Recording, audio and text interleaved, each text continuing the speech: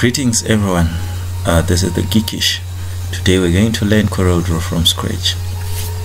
So for those who have never used Corel Draw, the first thing I'll do is you have to download Corel Draw or get an installation file from whatever source you have. So as you can do that, you can feel free to pause the video, but as you do that, don't forget to like, don't forget to subscribe to this channel.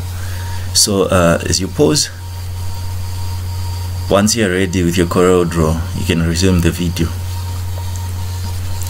Yes, so open your Corel Draw. So to start with, we'll explore all the tools that we have on Corel Draw, and we'll also explore the menu bar. So firstly, if you open your Corel Draw, you can see either it has a page, a welcome page that has several options, or it will be blank like mine. So in this case, I can hover my mouse to where it's written file. So file, then new, then as you can see, it gives you the create a new document panel that comes out. So on the name, you have to name your file whatever you want to name it. So in this case, I'll say my first Corel. So not spaces are allowed. You do whatever you want. If you want to space your stuff, that is no problem. So don't change anything else, just change the name. And for now, you're going to leave the number of pages on 1, and the primary color mode CYMK, which is cyan, magenta, yellow, and black. We're not using RGB. Then the dimensions, for now you can leave it as it is. Then the width, everything else, leave them as they are. Then the color settings, leave as it is. So after that, you hit OK. So now there we go, we have our first Corel document.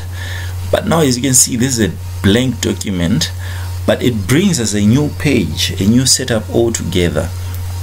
So as you can see, we will start by exploring the menu bar. So hover your mouse to the top left. So the first thing we have is file. Let's click on file. So this is where we can create a new file. Then we can also create a new file from a template.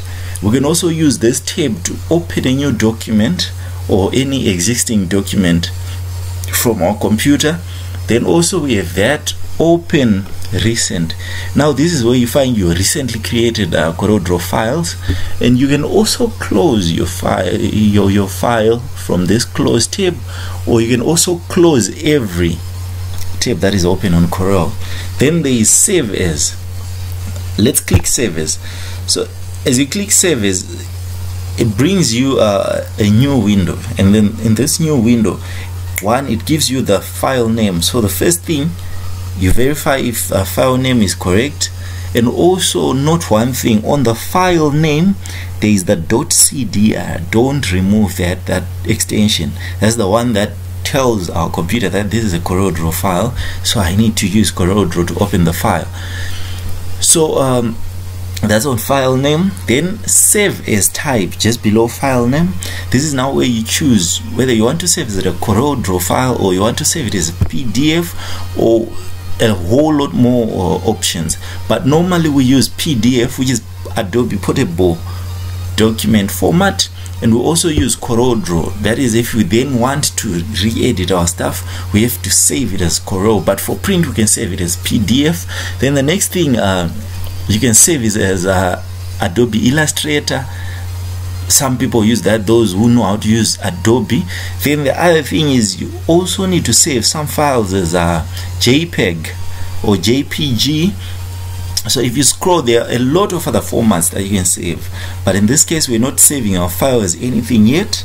And also on this save tab, there is another important thing. If you hover your mouse towards the bottom right, you see where it is written version. So I'm using Corel Draw 2019, so it saves my version as 21.0. But if you click on that, you see different other versions.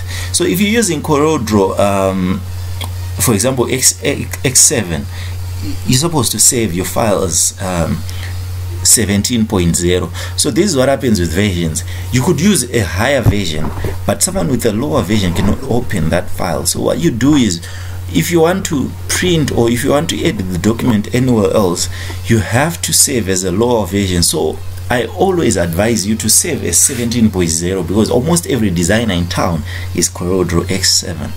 So after you have done everything, you can then click save. But in this case, we don't want to save as yet. We'll then go to cancel.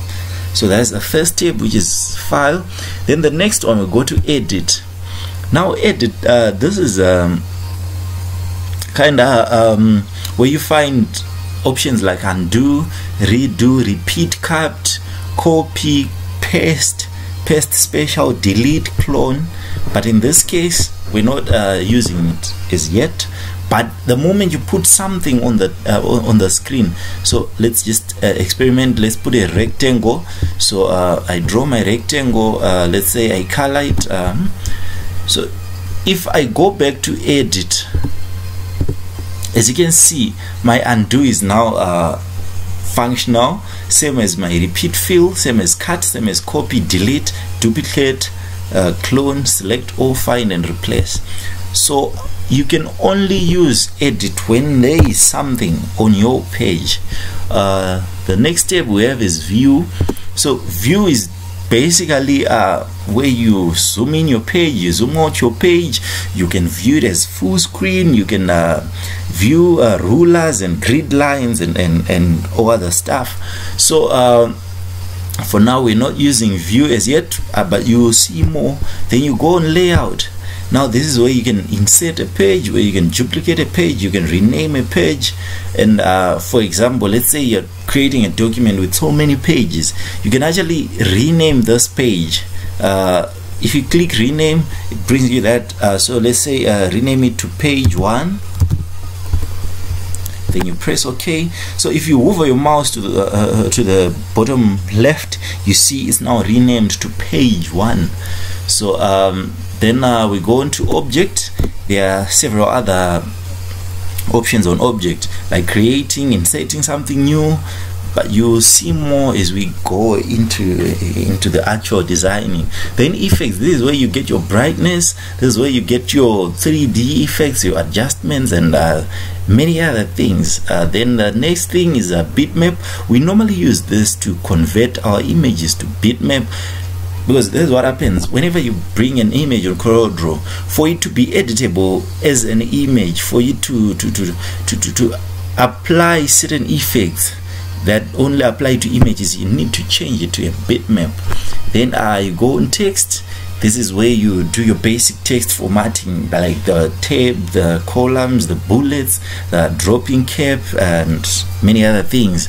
Then table, this is for creating new tables and inserting other things like rows and column. Then tools, this is where you actually select the tools that you want to use. So like in this case, if I click on tools, then options, suppose I want to customize the look of my Corel from this dark mode, I can always come to options. Then on the drop down I can choose customization. So as you can see on my customization, there is appearance. Suppose if I want to change from dark, I just come on theme. So as you can see, there is the dark theme, there's the light theme, there's the medium theme. So in this case, let me pick the light theme. So as you can see, it has changed my theme from that black into this light theme, which is actually more visible. So I think for this tutorial we're going to use the light theme, then I'll go back to my dark theme later on. So I press OK, I now have the light theme. So the next thing is we go to window. Now this is where you can change the workspace. For example, I want to change from default to light. So as you can see, by default it's on default, but I can change it to light. So notice something, whenever you change your screen, the window type, I've changed it to light. Look, it has changed the whole setup. Some of the tools are now hidden. So let me go back to default. So window workspace, default. Let's see if it brings back my stuff. So as you can see, everything is back and play. So on help, this is where you find about the product, video tutorials, hints, updates. You need to know more about Corel. This is where you actually go on help. So we're done with the menu bar, and just below the menu bar there is this part. I'd want to call it a menu bar, but represented by icons. So you can see the first icon, if you hover around it, it's written new. So this is for creating a new document. So either you can click that icon if you want a new document, or you can hit Control N for a new document. Then the next icon, it's for opening a document. If you go on the drop down, you can see you can open all the recently created documents. Then the next icon, we all know, the save icon. It works the same way. It works in Word, it works the same way it works in every other software that I've used. So you can also open a Corel from Corel Cloud. That is, if you store your documents on cloud, and you can also upload to Corel Cloud, or you can save your Corel documents on the internet. Then the next thing, you can save, you can print, you can do all sorts of things. And for now, I think we'll be done with that tab. Then below that icons tab, you see there's to your far left, there's where it is written later. This is where you change your page size. So in this case, let's say we don't want to work with letter, we want to work with A4. You just click on the drop down, you pick A4. So as you can see, our page has changed. We now have an A4 page, which is in landscape. You hover your mouse, as you can see, these are the dimensions for an A4. Then next, you can see there is portrait and landscape. So I can change this A4 to landscape, I can change it to portrait anytime, depending on the design that I want. Then from there, I think we're done with that. Then we go to the tools. So listen closely now. This is the tools bar, and your best friend when you're dealing with Corel Draw has to be the pick tool, which is the topmost tool. So as you can see, if I pick the pick tool, suppose, let me just put some rough sketch stuff on the screen. So you use the pick tool to select the object that you actually want to edit. So in this case, suppose I want to edit this rectangle. I first have to take my pick tool, then I can click on the rectangle.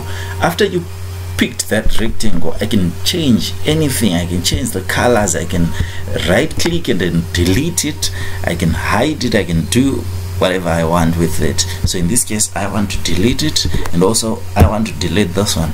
So your pick tool is your best friend in Corel Draw, because you can't edit anything if you haven't picked it. So below the pick tool, we have the shape tool. Now this shape tool is used to create several different shapes, from the polygons, from circles, whatever you want. But with the shape tool, let's dwell on this a bit more. Suppose I have a rectangle, a four-sided rectangle. This is a polygon, right? A four-sided polygon. Suppose it's in red. I want to change this to a five-sided, or let's say I want to change it to a six-sided polygon. What you can do is you can right-click on the rectangle, then convert it to curves. So you can't see any differences yet, but as you convert it to curves, you take your shape tool. Taking your shape tool, suppose we said we want 8 different sides. So if you hover your mouse to any of the lines, so suppose I hover my mouse here and I double click, I have created a node. So you can also double click here, I've created another node. I can also double click here, that's another node, another double click for another node. So if you come to these nodes now, if I drag this node outside, I actually have another side. Suppose I drag this node outside, I now have another side. I can also drag this one. So as you can see, I now have 1, 2, 3, 4, 5, 6, 7, 8 sides from just a rectangle. So this is the beauty of the shape tool. And back to our rectangle, the other ways you can use a shape tool, suppose I don't want this to be a straight line. I want to be curved. I want to create a wave. Suppose I'm designing a business card or a flyer, so I want a wave that looks really beautiful. I can click on my object, convert it to curves, right click, convert it to curves. So in this case it's already in curves, so I take my shape tool. So suppose I want to I want to change this line into a curve. What you do is hover your mouse to that line, and the moment you see a black arrow and an S-like, you right click, then you select to curve on the drop down. So now you can drag inside. You see the beauty of the shape too. We now have a totally different shape, so you can use this to create any other object that is required of you. So that's about the shape tool so far. But before we leave the shape tool, suppose we still have this rectangle, and we don't want the cornered these corners. We want them to be curved in a stylish way. You can also take your shape tool without converting anything to curves. You take your shape tool, go to any corner, then drag the corners inside. So as you can see, I have something like an oval from a rectangle. So ladies and gentlemen, that's the beauty of the shape tool. Then from there we go to the crop tool. The crop tool works the same way every other tool has worked, the same way the crop tool has worked in Microsoft Publisher, the same way you've used it anywhere else. So suppose I have my rectangle, I want to crop it. You just take the crop tool and you drag, click and drag. Suppose I want this part, the highlighted part, you can either click crop. Already I have my object cropped. Exactly. Then on the crop tool, as you can see, there is a triangle, which is a drop down. We have different other shapes like the knife tool, the segment delete, the eraser. Suppose I want the knife tool, just click the knife and cut your object. If I do this, already I've cut this into two objects. Click away.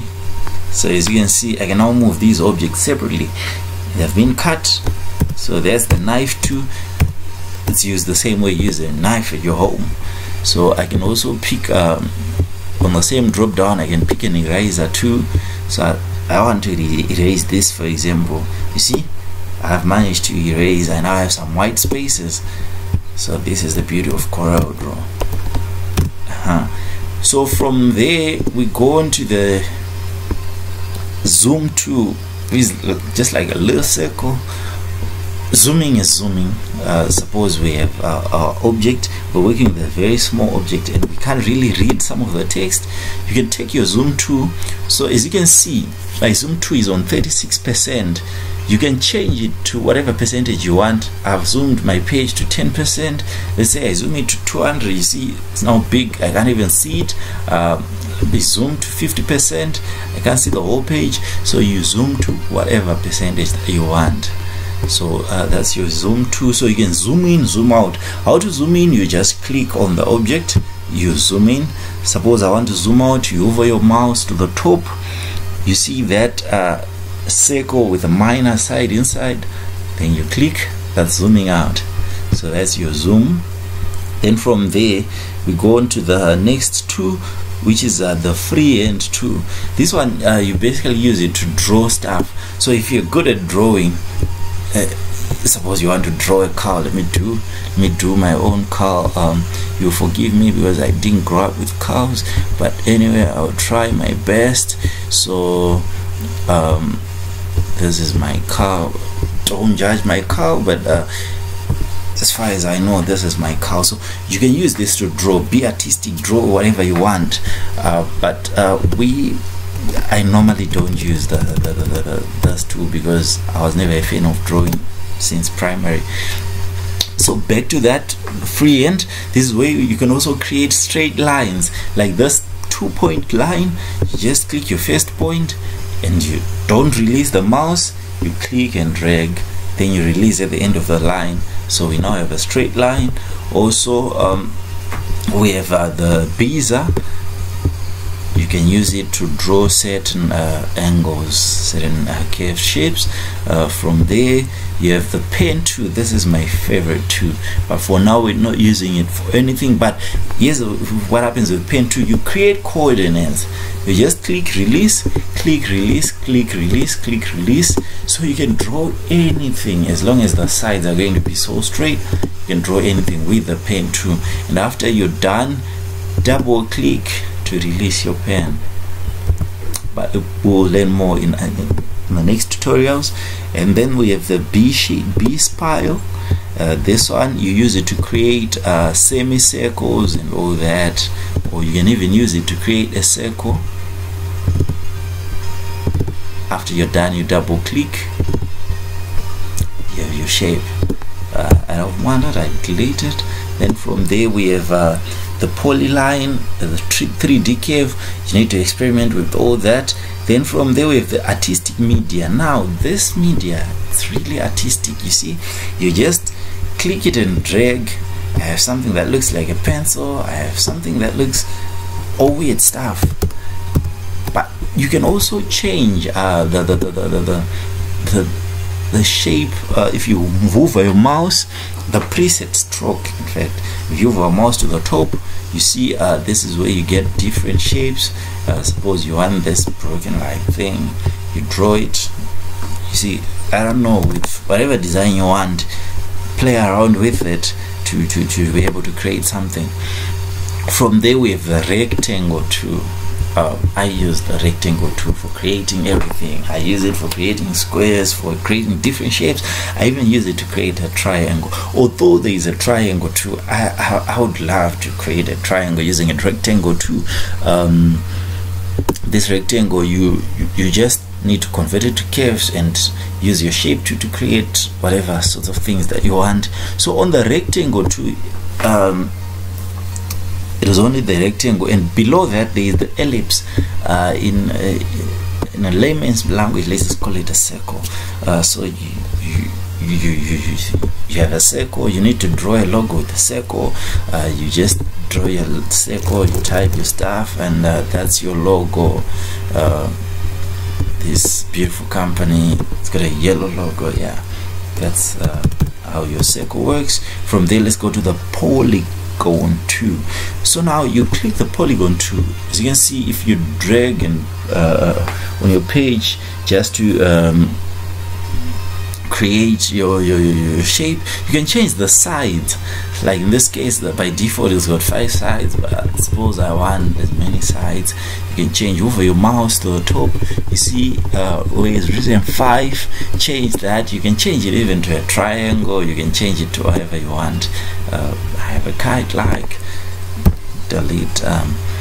On the polygon we also have different other shapes. If you click on the drop down, we have a star, we have this star. You can also change the number of sides, and we also have a spiral. We have common shapes. If you click on common shapes, this is where you find several other shapes. If you hover your mouse to the top, you see there are basic shapes. We have a cross, we have magnetic, like we have so many things, arrows, flow charts, banners, call outs, and all that. So that's all on the polygon. We also have an impact tool, we have a graph paper. Experiment, go on and experiment with these things. And below that we have an A, which basically represents our text tool.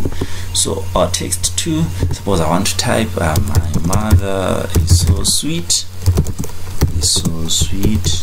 You have to take your text tool and you can type whatever you want. Then from there you have a parallel dimension. This one, for those of you who are good at drawing maps, good at drawing plans, this is your friend. From there we have the drop shadow too. So this is what happens. You've seen many pictures of a shadow of themselves, many text. So suppose I want a shadow on my mother is sweet. I want a shadow on this text. I can type my text Then we say the best friend you have is your P2. So click on my mother is sweet. You come in, you take your drop shadow too, then you click and drag downwards. So as you can see, we have a shadow to our text.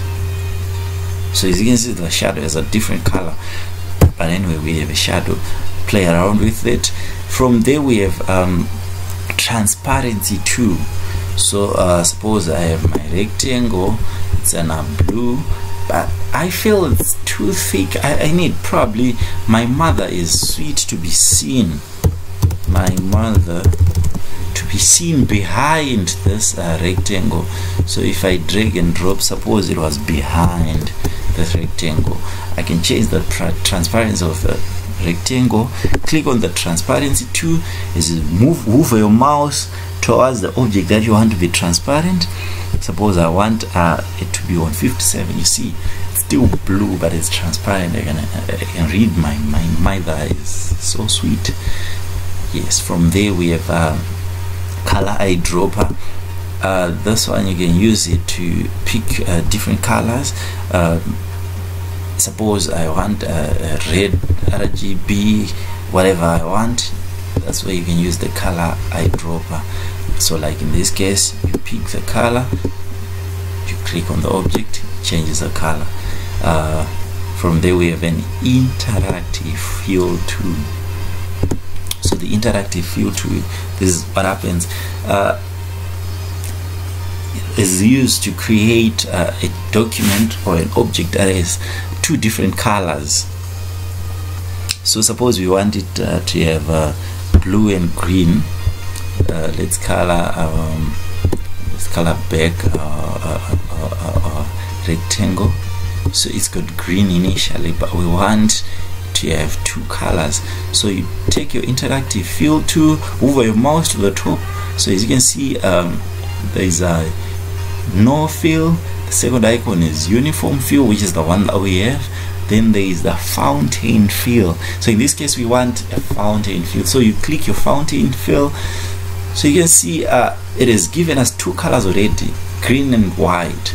So for the green one, this is it's coming from this rectangle or square. So if you click on that node, you can pick the colors that you want. So we say we want red and blue, so I have my red. So you come to the white rectangle or the white node, you click and you can pick your blue color. So that's it. We now have our red and blue. So basically, ladies and gentlemen, this is just a brief about our Corel Draw. So in our next tutorial, we're going to learn how to use all these objects. Suppose in designing one object, let's say a flyer. In fact, our next objective is to design a flyer. So don't forget to subscribe, don't forget to like, don't forget to follow all these tutorials. Also share with your friends. Otherwise, it's a bye-bye.